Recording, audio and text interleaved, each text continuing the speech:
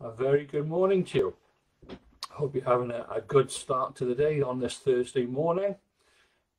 And today we're going to continue our readings in Mark's Gospel. I often think of a Gospel like a biography, really, and Mark has written this great biography of the life of Jesus and all of the stuff that he did. And I hope that you're having a good time. Now, this morning I've got my cat outside the door. I've kept her outside because she's making such a racket this morning. So if you do hear any purring, it's not me. It's the cat outside. So today we're going to be thinking about a passage in Mark chapter 2, and Jesus, right throughout chapter 2, has been challenging, if you like, the status quo. And it's a bit of an irony because John said that somebody was coming into the world whose boots he wasn't actually worthy of tying up. And the religious establishment had been waiting for hundreds of years to have someone come into their society and just to change everything. And yet when Jesus did finally come, they just grumbled all of the time. And we see that right through chapter 2. Remember how they grumbled at the beginning of the chapter when Jesus healed the paralyzed man. And then they grumbled when Jesus sat down with the people who needed a doctor, who needed healing. So as we look at our reading today, let's see once again just how the religious establishment respond to Jesus. And as I say, we're in chapter 2, and this morning's reading, we're going to pick up from verse 18. This is what it says. Now John's disciples and the Pharisees were fasting, and some people came and asked Jesus, how is it that John's disciples and the disciples of the Pharisees are fasting, but yours are not? Jesus answered, how can the guests of the bridegroom fast while he is with them? They cannot, so long as they have him with them. But the time will come when the bridegroom will be taken away from them, and on that day they will fast. No one sews the patch of an unshrunk cloth onto an old garment. Otherwise the new piece will pull away from the old, making the tear worse. And no one pours new wine into old wineskins. Otherwise the wine will burst the skins, and both the wine and the wineskins will be ruined. No, they pour new wine into new wineskins. It's a passage that Christians know very well, but it's one of those ones for me which at first reading you think, what on earth is going on here?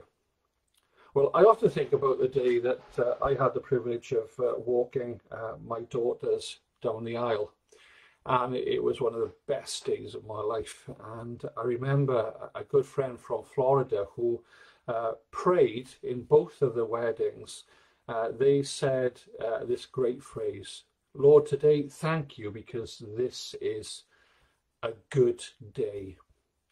And it just strikes me that as Jesus answers the grumblings of the religious establishment again, that what he was basically saying is that, do you know what, today is a good day.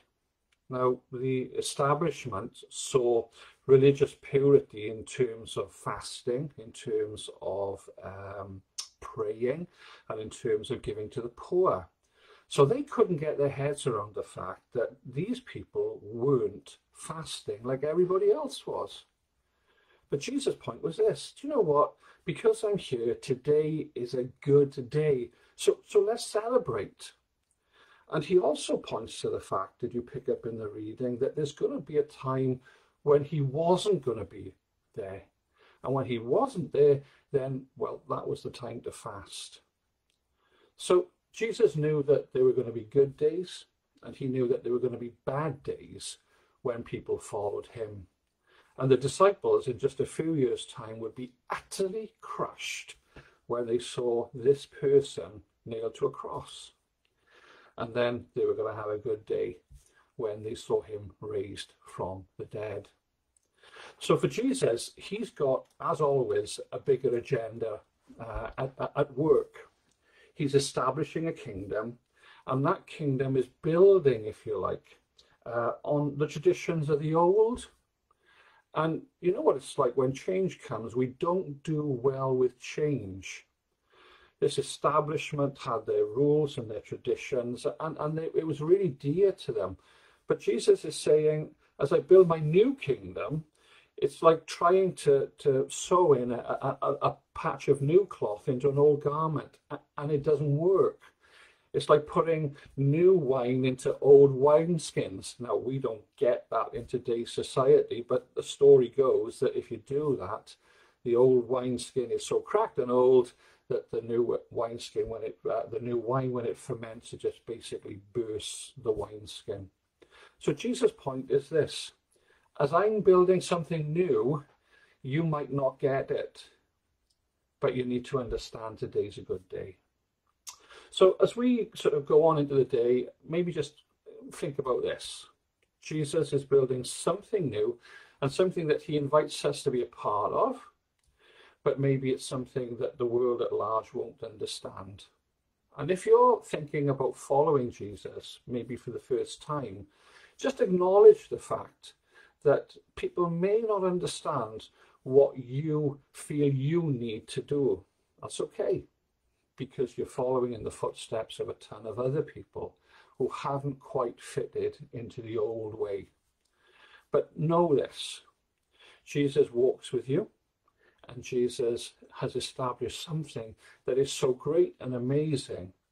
And whether the day is good or whether the day is bad, Jesus has called you to a new way, a new life, a new beginning, and a new hope.